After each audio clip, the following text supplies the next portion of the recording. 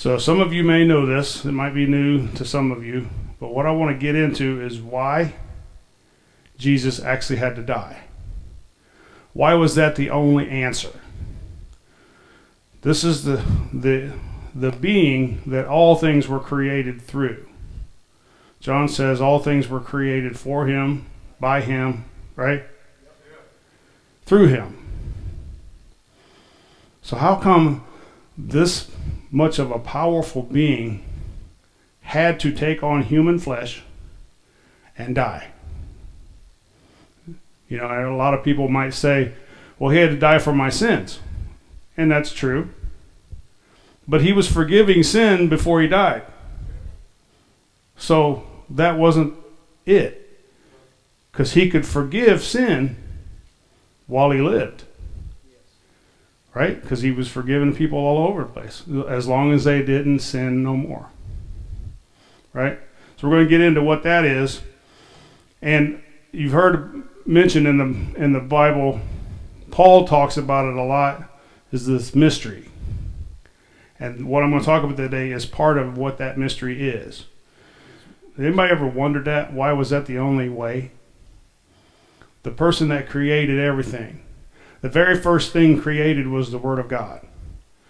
In the beginning, God created the Word of God, and then the Word of God created everything else.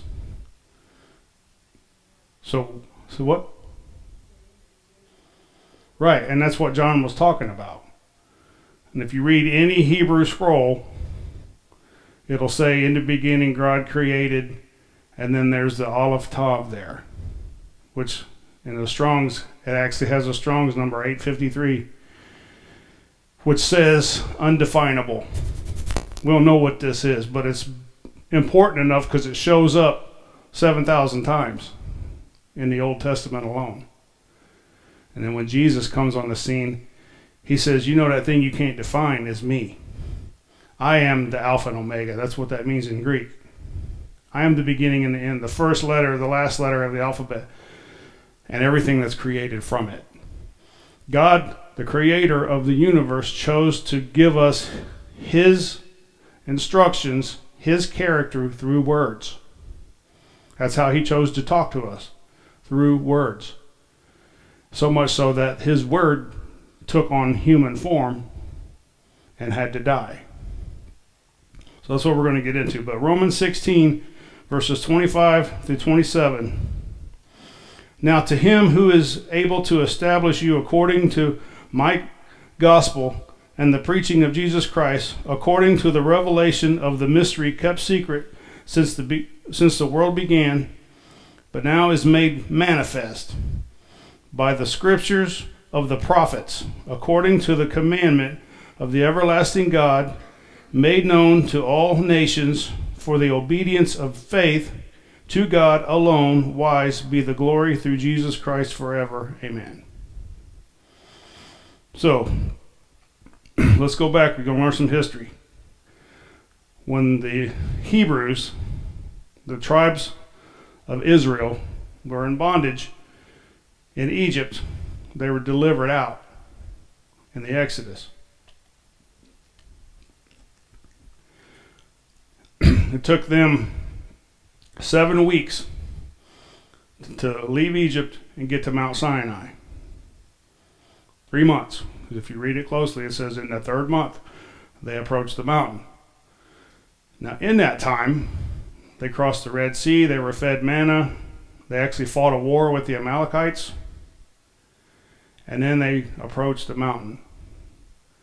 That mountain, whole setting, was a wedding. God said in Exodus 19:5, if you will indeed obey my voice and keep my covenant, then you shall be a special treasure to me above all people, for all the world is mine. And then Exodus 19:8, the people said, all that God, the Lord has spoken we will do. I do. These were the I do's of the wedding. Just like when you have a wedding today of a man and a woman, you commit yourself to the other person and then you ask the other person, do you accept this? And what do they say? I will or I do. Jerry and Renee just did this a few months ago. If you will obey me and I obey you, we will be one. Do you accept this, right? Every wedding has that. It's a covenant. It's a covenant of marriage. The 10 Commandments were spoken out loud in Exodus 20 as they approached the mountain. Everybody heard it. These were God's demands. If you will obey these, you will be a special people to me. If not, we'll pick something else. But the people heard this so much that they got scared. They thought they were going to die. If you read Exodus 20 there, they heard all these commandments, and they're like, Moses, you go talk to him. This is going to kill us. So Moses was the officiator of the wedding. He was the priest. And he goes up, and if you read it closely, he goes up and down the mountain quite a bit before all this is said and done. He'll go up and say, the people accept your offer. Okay, we'll go tell them this. And he goes down and tells them that. They say, okay, go tell them this. And he goes back up. Several times. Read it. That wedding, Mount Sinai, 7 weeks out, is the day of Pentecost. That's when God shouted down his commands. That's when the wedding took place. It's the 50th day. That's what Pentecost means, 50th day. So, and since it was a mixed multitude, 1447 BC, right around there, could be 1448, whatever, close enough. The mixed multitude that was there, they were Hebrews, all 12 tribes of the Hebrews, Egyptians, Canaanites, other people they might have picked up along the way, Amalekite slaves, we don't know. But there was a mixed multitude. They all spoke different languages. But God spoke audibly, and all of them heard the commandments, which means God spoke in multiple tongues. Same thing happens in Acts. Right? Same thing. God speaks through the people in multiple languages, and everybody heard it in their own language. So there's always a reference, New Testament and Old Testament.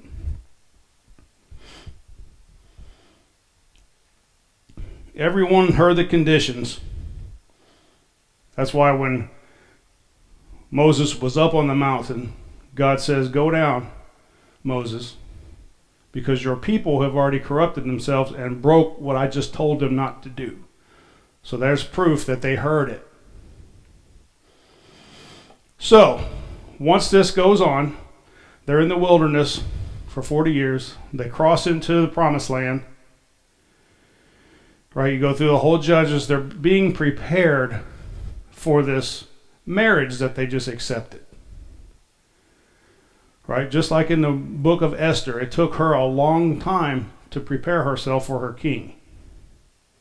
Right, it wasn't just like today where you meet somebody at McDonald's and run down to the local chapel like in Vegas and get married on the spot.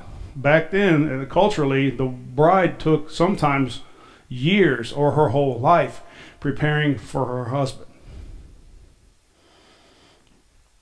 That's what we should be, because one day we will be part of the bride, and I'm going to get into this later. Are we preparing ourselves properly for that?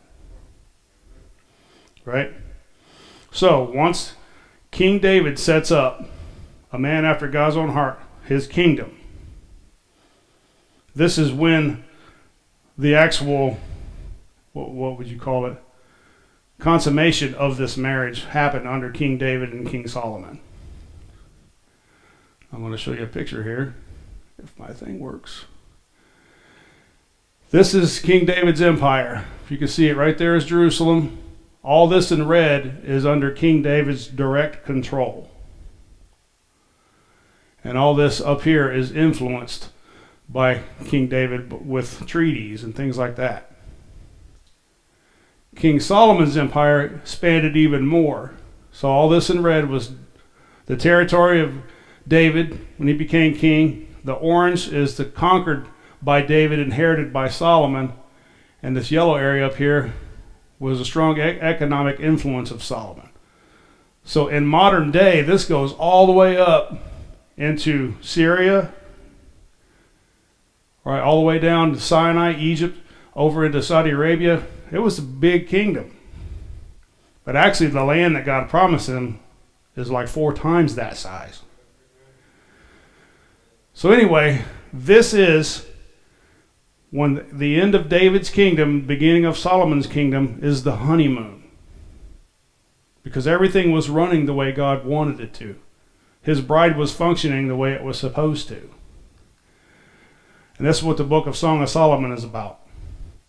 Song of Solomon is a love story.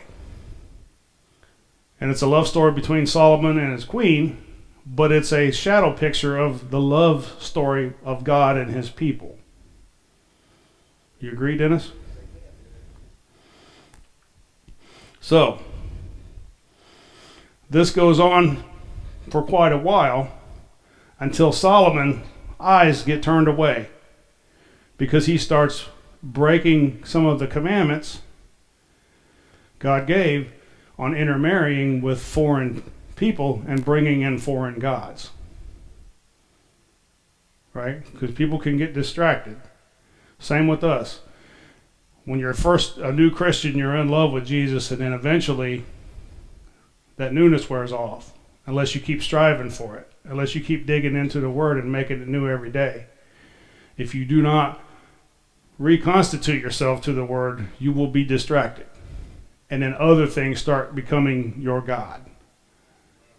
Even your phone can become your God. Right? So this goes on, and God gives warnings. And eventually the kingdom is split into 2 kingdoms. Jeroboam and Rehoboam. Israel's to the north, Judah to the south. Now they're still married to God at this point, but they're split into 2 kingdoms because they start doing different things. In Deuteronomy 28:64, Moses gives them a warning. Then the Lord will scatter you among all the people from one end of the earth to the other, and there you shall serve other gods, which neither you nor your fathers have known, of wood and stone. So Moses warns them, if you go in and you start accepting what they're doing, and you do that, God will split you in half. They used to kill animals in the Old Testament, and a good example is Abraham. He cuts the animals in half and walks through the pieces, right? You've read that? And what that means is you're making a vow to God, if I break this covenant, what happened to this animal will happen to me. I will be divided. You'll be killed. And that, I mean, that sounds weird to us. We're not in a culture like that, but they still do things like this over in the Middle East. They still have ceremonies like this. They still offer sacrifices on things like that at the house. You know, it was a blood covenant. But when they entered into the covenant with God at Mount Sinai, they were basically saying, hey, if we violate this, we will be divided in half. And they violated it, and the kingdom was split into 2. There were 10 tribes to the north, 2 tribes to the south. And the Levites were mixed amongst all of them. So this is going to help you with understanding who we are. Who is our identity? Who are we in this whole picture? So after this split, the northern kingdoms in the Bible are called the house of Israel. You will see that after this. In the Bible, it's the house of Israel. And the southern kingdoms is the house of Judah. Do you know where the word Jew comes from? The house of Judah. So whenever we're reading in the Old Testament, we think it's Jewish. You're only talking about one of the 12 tribes. 1 Kings 11, verses 31 through 33. And he said to Jeroboam, take for yourself 10 pieces, for thus says the Lord, the God of Israel, behold, I will tear the kingdom out of Solomon the hand of Solomon and give 10 tribes to you.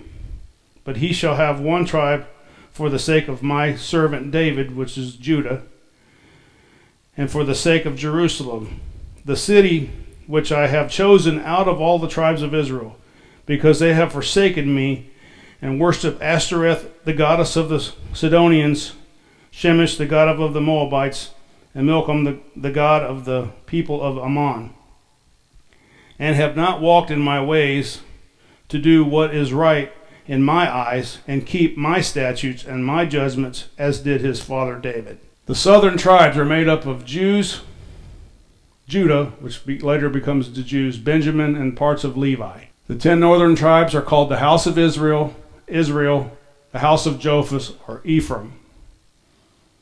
After you see this split in the Bible, this is it. The house of Israel is the 10 northern tribes. The house of Judah is the southern tribes, which was made up of Benjamin as well. But Benjamin had to absorb the ways of Judah, the Jews. Okay? So if you got any questions, stop me. If not, I'm going to assume you understand what's going on. I'm going to show you some of these gods that they were worshiping. This is Ashtoreth, Ishtar, Isis, or Easter. This is what they were worshiping, gods of wood and stone, fertility gods. And there are many people that still do this today in some form. They don't even realize that they're doing it. The whole fertility god thing comes from ancient Babylon. Comes from the Tower of Babel, from Nimrod. Shemesh, Baal, Molech, and Tammuz are all the same god too. So this is what they were worshiping, thinking that they were doing it for God. But they weren't. And he told them, do not go in there and worship me like they worship their gods. He gives them that warning. Do not do what they do to their gods and say you're doing it for me. Now what does that mean for us today? Well, God knows my heart. I can worship him however I want to. And that's not true. We can't just do what we want and say this is for you. Now keep thinking, this is a wedding, it's a marriage. If you're a husband and you walk in and your wife is kissing another man and she says, I'm doing this for you, how well are you going to accept that? Right? You know my heart. I was thinking about you when I was kissing him. It wouldn't go over very well, will it? You'd be like, oh, okay. You must love me. So think about it in terms like that. God gave us natural marriage down here to try to understand what we're going to live like for the rest of eternity with him. It's not going to be a male and female thing, right? But the covenant, the bonding, the living together, the sacrifices you have to make a marriage work is what we have to do with God.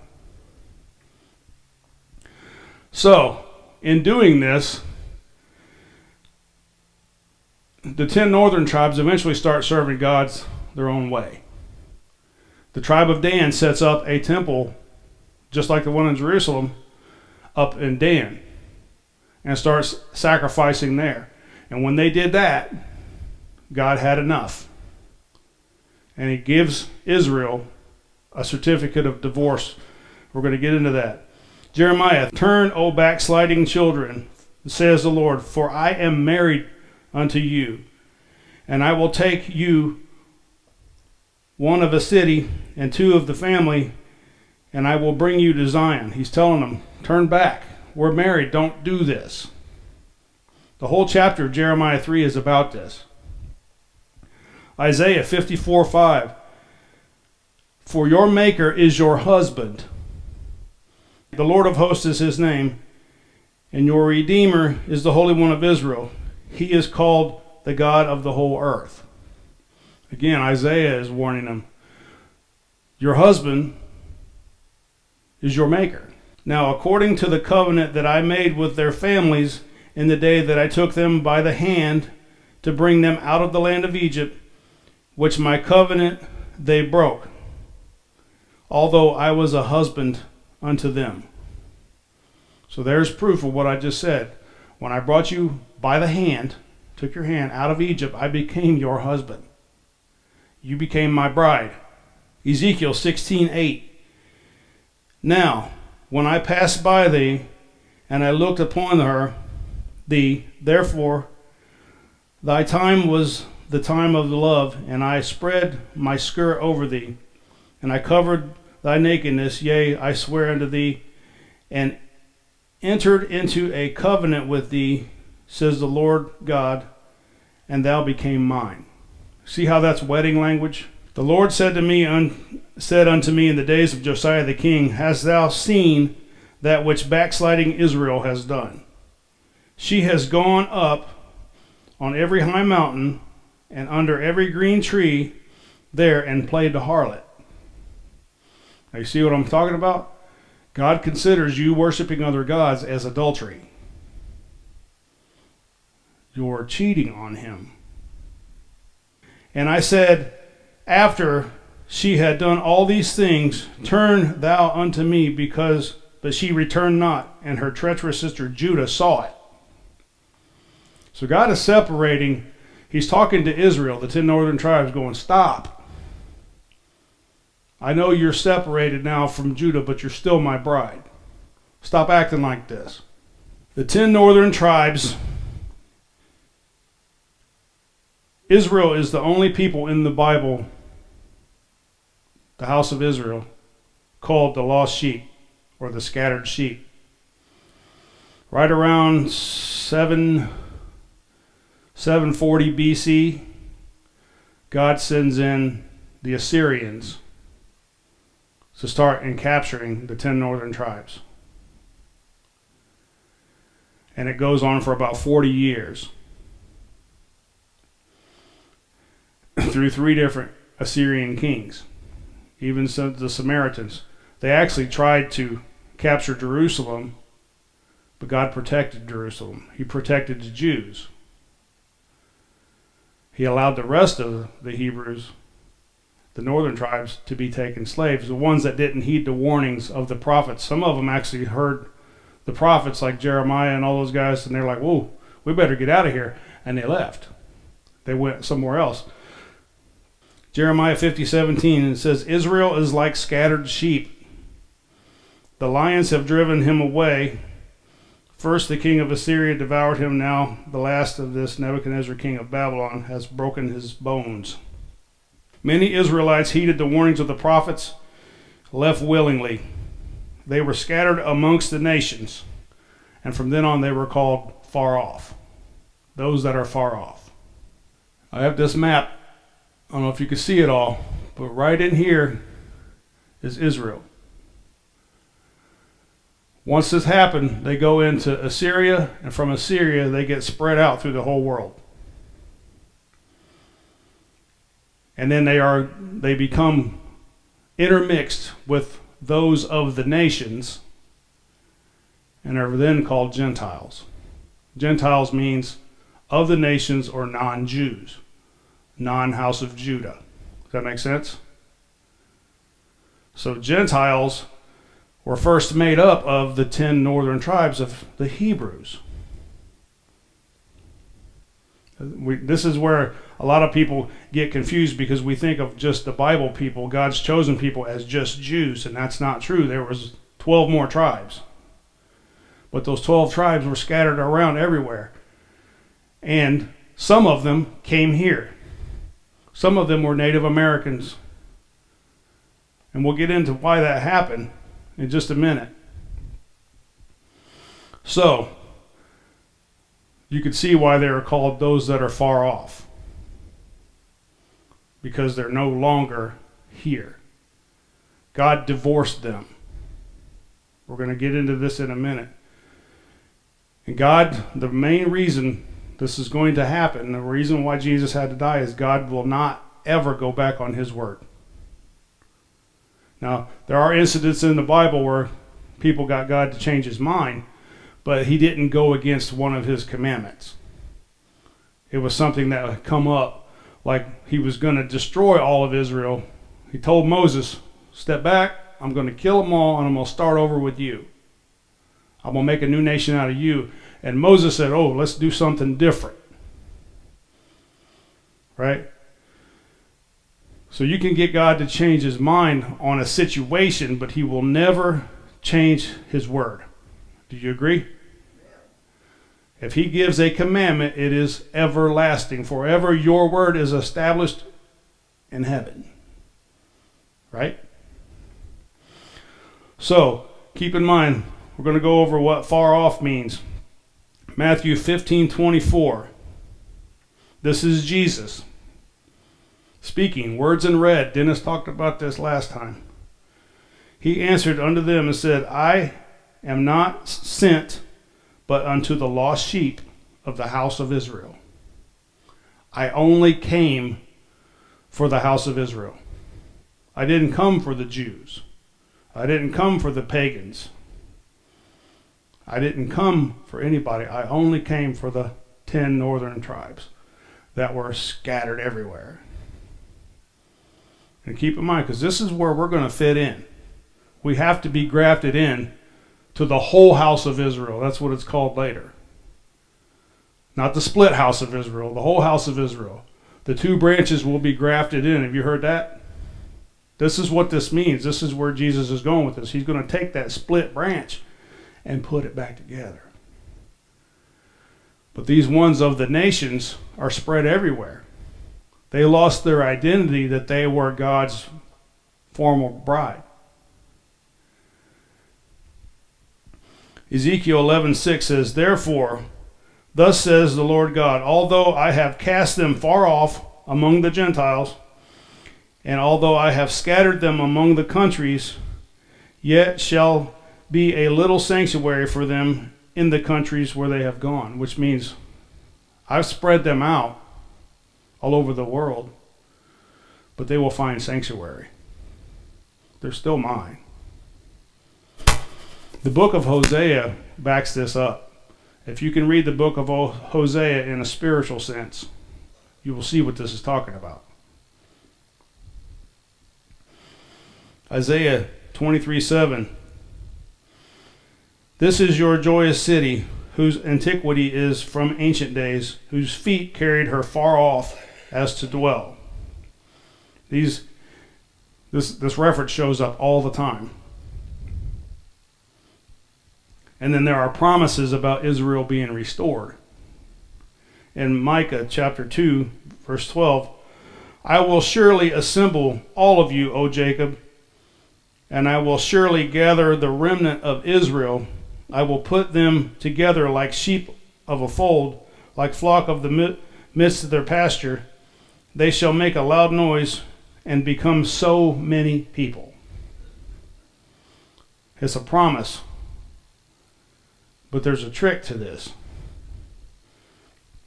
Ezekiel 34:12. As the shepherd seeks out his flock on the day he is among the scattered sheep, which is the northern Israel, so I will speak out my sheep and deliver from all the places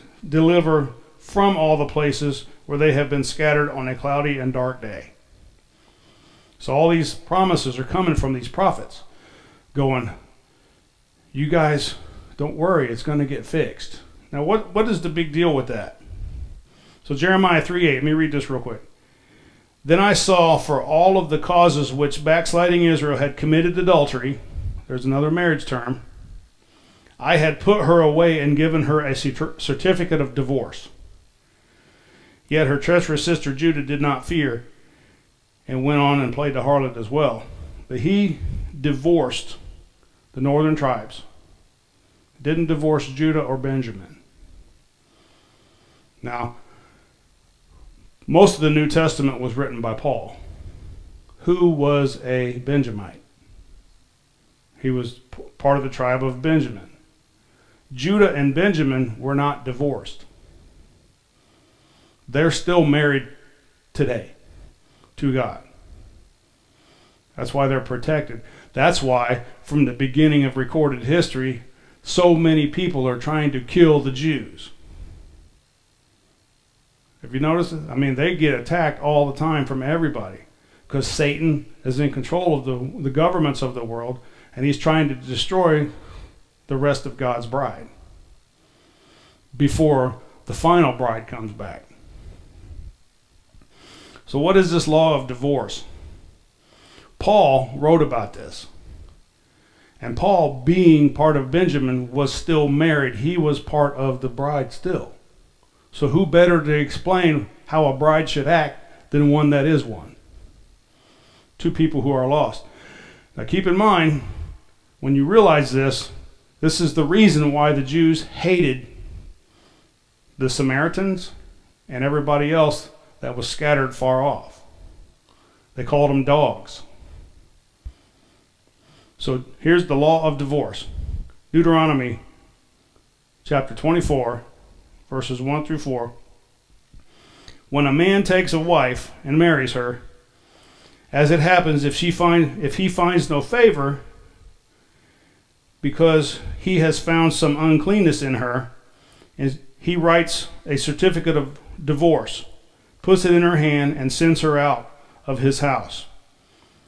When she has departed from his house and goes and becomes another man's wife, if the latter husband detests her and writes her a certificate of divorce and puts it in her hand and sends her out of his house, or if the latter husband die who took her as his wife, then her former husband who is divorced from her must not take her back to be his wife, after which she had been defiled. For this is an abomination unto the Lord. If you shall not bring sin onto the land in which the Lord God is giving to you as an inheritance. So this is a commandment of God to the Hebrews. And what he's saying is, if a man marries his wife, this is your first marriage, your first love, and you divorce her, she can go out and marry somebody else, but she's going to be a harlot to you. If that second man divorces her or he dies, she cannot come back to you. The Jews knew this. The Gentiles knew this. All the Hebrews knew this. God divorced us. He said it through the prophet Jeremiah. God has divorced you. There is no way you can come back. There's no way God will take you back, because he can't. He will violate his own commandment if he does. God will not violate his commandments. You agree? So, how do you fix that? Paul writes about this. How do you fix something? This is why the Jews called them dogs. You ruined it. You were part of us. You were part of the bride, and you ruined it. You're a dog. You can't come back unless you become a Jew and do what we do, this Pharisee thing. Am I right? So how do you fix that? So Paul, in his infinite wisdom, writes to the Romans. Now, it says in here, Romans 7 verse 1, know you not, brothers. So he's talking to his brothers.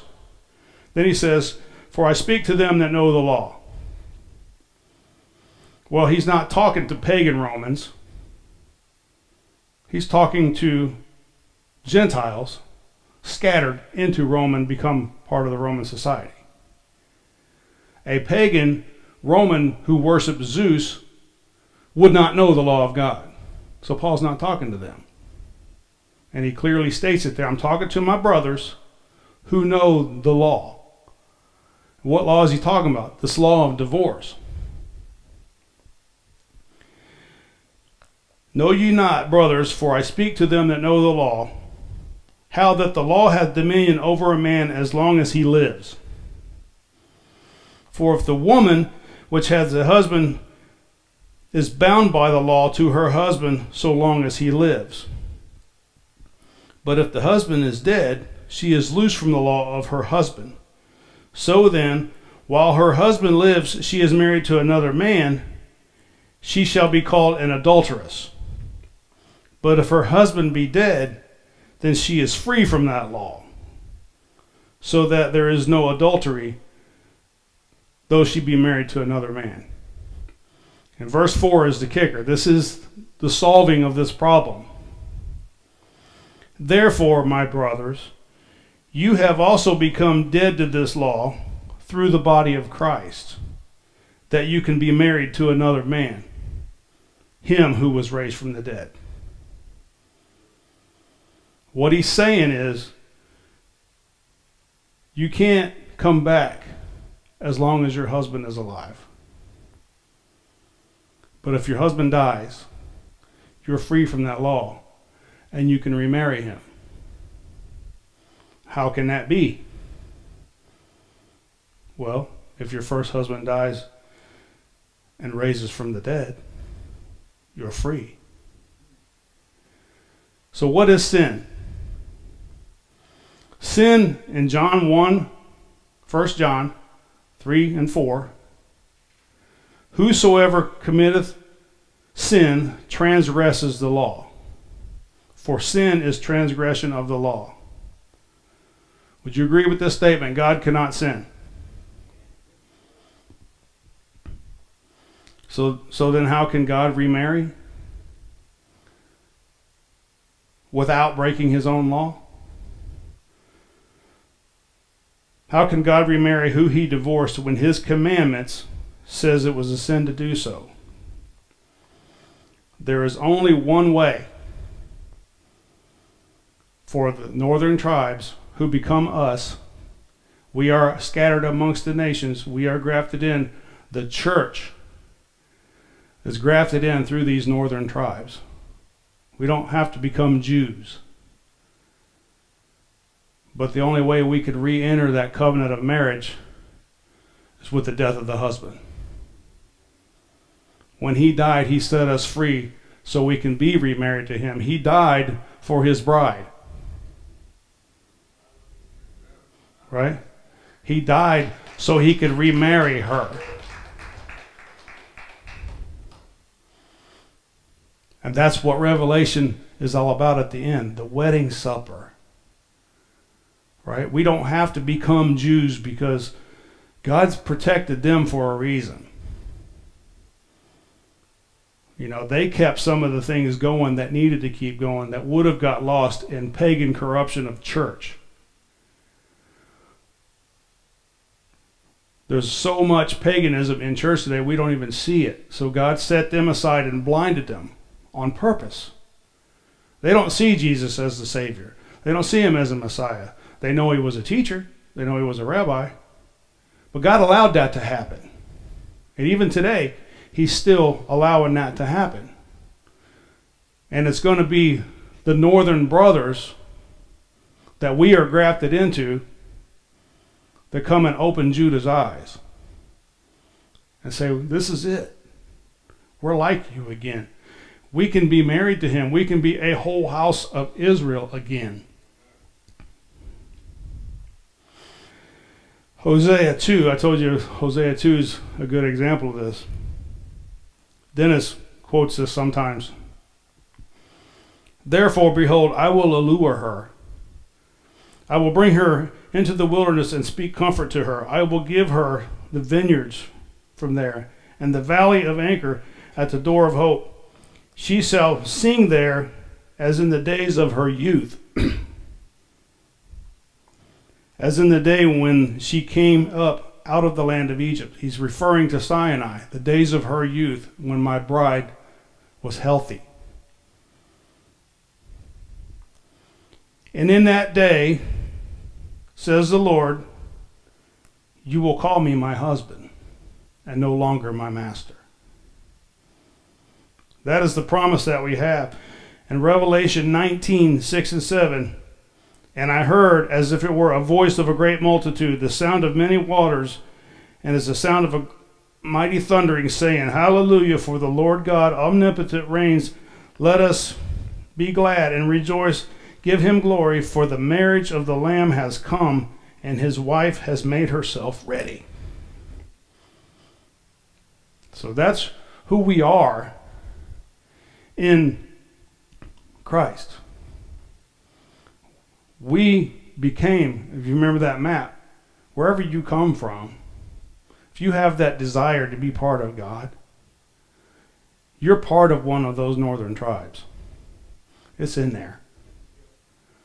You feel this drawing, right?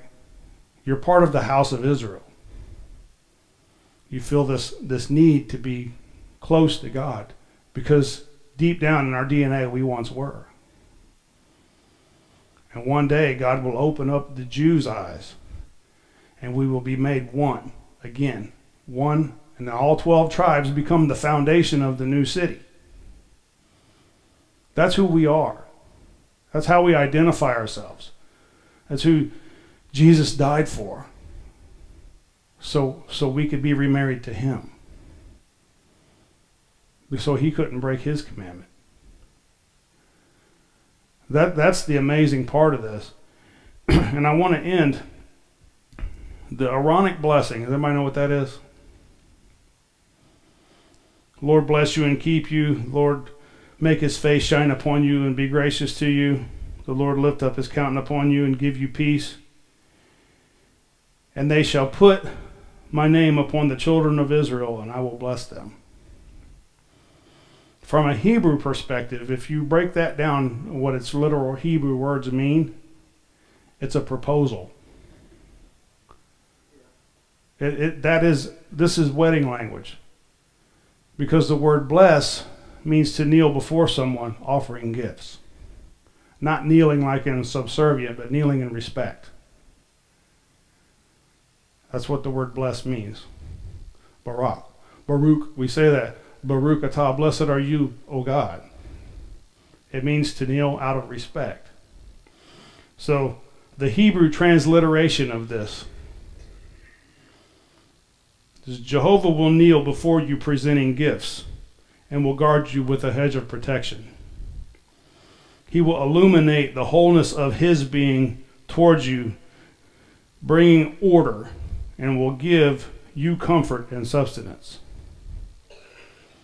He will lift up his wholeness of being upon you, and he will set in place all you need for you to be whole and complete.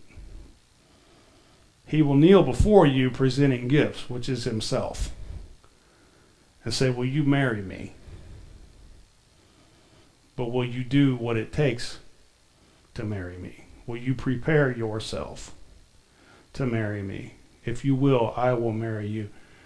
And that's what Christ will come back, and those who have made themselves ready will be standing there, made one as a whole house of Israel, the bride of Christ.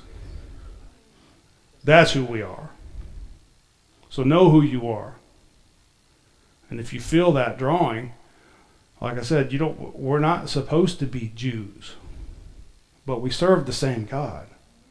And in this is why his death was important, because he set forth in motion how we can be remarried to him without violating a law. And that's the amazing thing for it all. Amen.